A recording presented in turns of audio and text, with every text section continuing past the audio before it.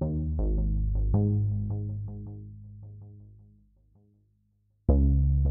guys, Mike here with 2-0 Scrapping, and today I'm going to show you how to scrap one of these electric motors from vacuum cleaners. They all have this, I guess, piece of like cover where the fan's at. So I know most people don't like to scrap electric motors, but it's really easy. So it's really easy, and they have a lot of copper in them. So I'm going to show you how to crack one of these open. So I like to start off by getting rid of this piece here. This usually is the pain. I know that when I first started scrapping, I had a hard time getting this piece off. But with the hammer, it's not that hard. You just, when you hit it, you want to hit it, I guess, like where this line's at on this side, so it just pops right off. So I'm just going to start hitting it. Just give it, see, there you go. Took 3 hits, and there's that piece. Throw it with your ferrous. Alright, now we just got to get rid of this screw here. Just get your drill. And a screwdriver. Stick it in here, so that way it doesn't rotate. On these, it's going to be clockwise, yeah, clockwise, instead of counterclockwise like every other screw. So, let me see. Yeah, make a weird angle here. Just stick it in here. Alright. And that should come right out. It's a weird angle there. I couldn't get to the top. And you can have a little piece of ferrous. And this is just going to be some aluminum there. Throw it in your aluminum. Alright, now, next piece, to get this piece off here, and this just has some screws. Just unscrew that.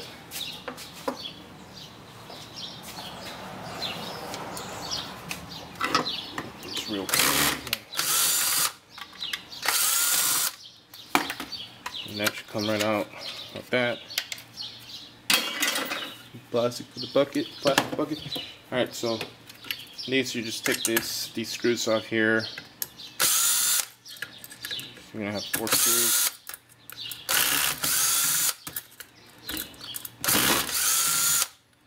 Take this off. Give it a little bang on the opposite side there. Get that inner piece out. And this you can throw with your electric motors, copper bearing electric motors. That goes over there. Alright, so now we got to get, you see this piece here, we got to get this out of this casing. So we're going to go ahead and open up this side here so we can have some space to hit it. Alright, so you see these 2 holes here? Those are your best friends. You just get a screwdriver. We're going to have to clamp this down.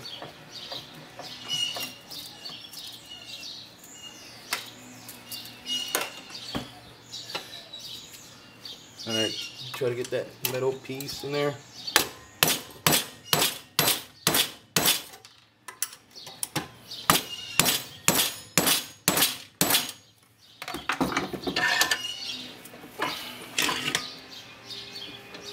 Alright, kind of move down a little bit.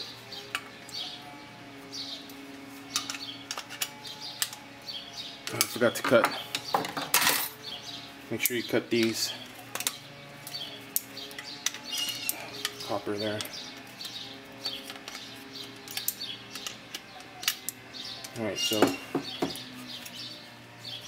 we're just going to get the screwdriver, or this is another way you can do it here. Just clamp this, and it should pop it right out.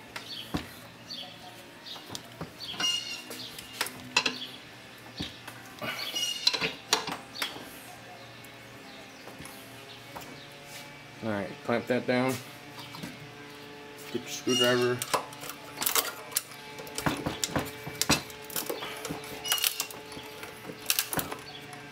There you go. It's starting to come out. There. Just give it a little pop there.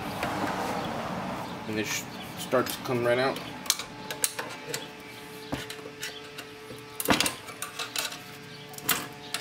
There it is. A little wiggle. More wiggles.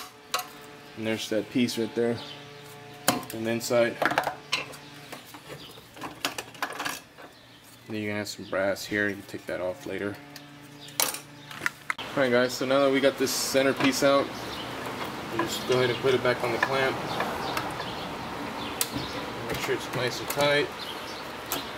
Get these plastic pieces off here. And stick your screwdriver in the bottom again, loosen it up. Both sides. Get your wire cutters.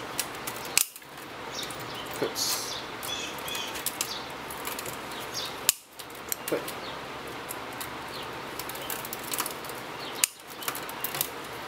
Make sure you cut all the way through the first time, so you don't want to go and turn it around and then have to come back, turn it again, and then just endless cycle there. So it's better to make sure you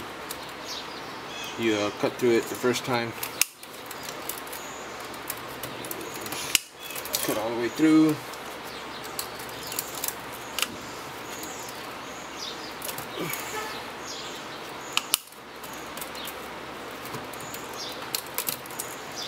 This is probably the hardest part.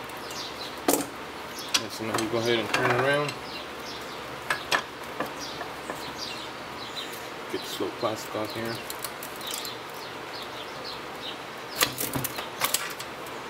Alright. And just pull up and over. There's some nice piece of copper there. The same thing to this side. There's some more copper. And then these pieces I took off the casing there, this is going to be some brass there. Okay, so back to this piece, you just pull it out like that. Some people resell these. There's people out there that will buy them, so they can put them in their old electric motors. But I don't have time for that, so I'll just scrap up the whole thing. Well, anyways, just cut this copper off, this little copper line here, and then that should free up your brass and some ferrous there. It's going to be like a little piece of carbon, some more copper, some carbon there, and then the casing is going to be ferrous. So that's about it, guys, for this electric motor here. It's fairly easy. All the electric motors are sort of the same. I think the hard part is breaking them open, or how to break them open, how to get them open, and what to do after that. So thanks for watching, guys. Please remember to leave a comment, like, and subscribe, and I'll see you guys in the next video.